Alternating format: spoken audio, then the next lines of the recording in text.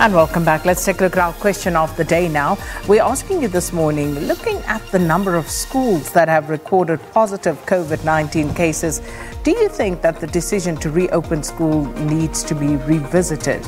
Love to hear your response to that. At Morning Live SABC is our handle, and please use the hashtag Morning Live SABC as well. All right, so that's the question. We're also going to be doing an interview with the Department of Education today as well, so stay tuned for that one. Let's move on to the stories of the day now. The bail application of the 6 accused in the Andile Mbutu murder case is due to resume in the Verulam Magistrates Court in KwaZulu-Natal today. The 17-year-old was assaulted after he was accused of stealing alcohol from a local tavern.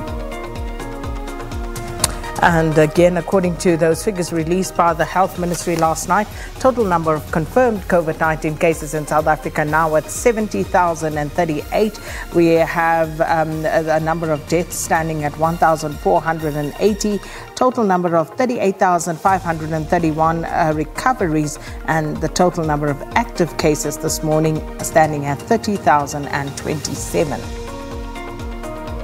And those are the information lines that you may need. The 24-hour hotline, 0800 029 999, and also that WhatsApp support line is 0600 123 456.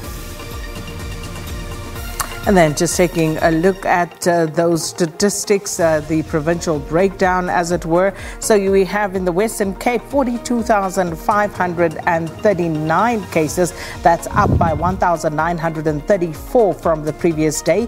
In Gauteng, rather, 11,164, up 1,267.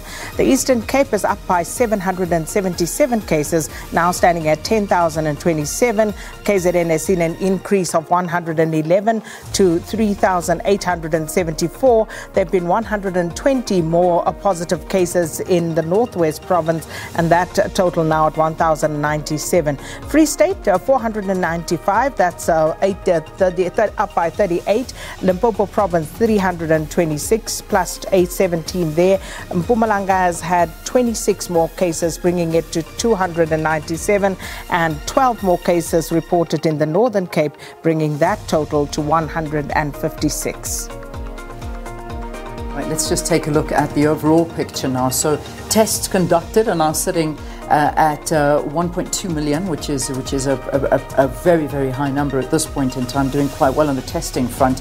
But the backlog is the concern, and I know that was a lot of what the Sunday papers were leading with, the backlog and whether or not we can get to the bottom of getting to these tests and whether or not they'll be valid or not. That's the question that's being asked. I know this was yesterday brought up by a couple of medical experts in the papers yesterday. Confirmed cases 70,038. So South Africa now over the 70,000. Recoveries 38,531.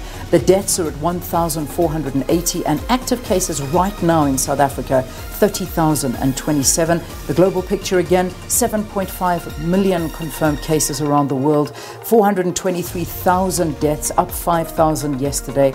The United States still, unfortunately, leading the pack there. They recorded 654 deaths yesterday. 117,000 is where they're sitting.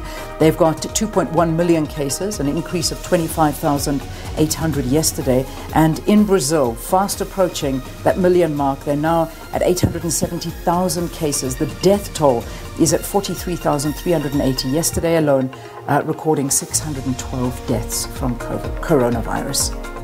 Moving on to those trending topics now. First up, hashtag SASA. Now, SASA trending for many reasons, but mainly among them the fact that people have been declined, and they're receiving these decline messages for the 350 relief of social distress grant.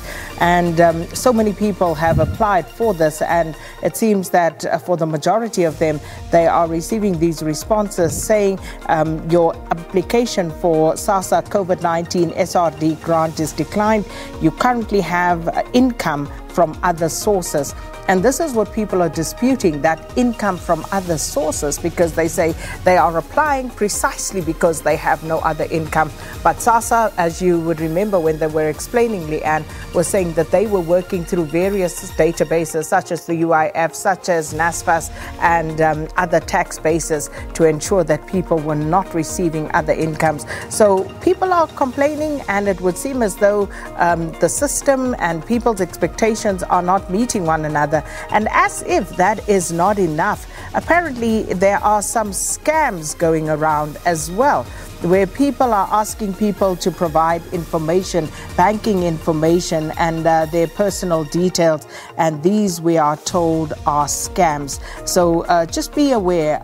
We'll put out those scam alerts if we can, so you are aware if you see a message such as that, where it asks you for your banking details, you know, your card number. It asks you for all sorts of numbers, as it were. That one, we are told, is a scam. So beware of that one. All right, the next trending topic, South African Parliament, and it seems this is on the back of the gender-based violence and trying to get parliamentarians to listen to this. This is apparently what this is all about. It's something around about, it's good to see 630,000 people have already signed. Please take a second to sign this. It's to South African Parliament. Parliament needs to address gender-based violence. Please sign the petition. And this has gained a little bit of momentum, and that's pretty much so what South Africans are asking and begging for, is that something must be done with regard to gender-based violence in the country. And now, of course, it's this petition that they've got going. It'll be interesting to see where the numbers are sitting right now. And I can see it's not only a local people that are talking on this. I think a lot of people have actually gone ahead and signed it from around the world. So anyway, this morning I can see that there's 630,000 signatures. They're trying to get to 1 million, and yeah, it's just it is something that South Africa, enough is enough, and something has to be done. And there are just far too many of these cases every single day happening in the country. Indeed, and you saw another one in the news there, Evelyn de Kock, this morning. Yeah. And these are only the ones that make the news headlines, Leanne. Indeed, too many others don't. The majority, in fact, don't make the news headlines. Yeah. And then finally, hashtag day 81 of the lockdown. Unbelievable. Well, I mean, just to get a little bit of perspectives, as of yesterday, so I'm just reading a report saying South Africa has the 6th highest number of new coronavirus cases in the world today. This was yesterday, the reporting figures. These numbers fluctuate quite a lot. And, you know, it gives a sense of the global scale, though, where South Africa fits into this. And South Africa, number 6 in terms of the new cases reported. So with that increase yesterday that we saw of 4,302, we're sitting behind Pakistan, who had 6,825.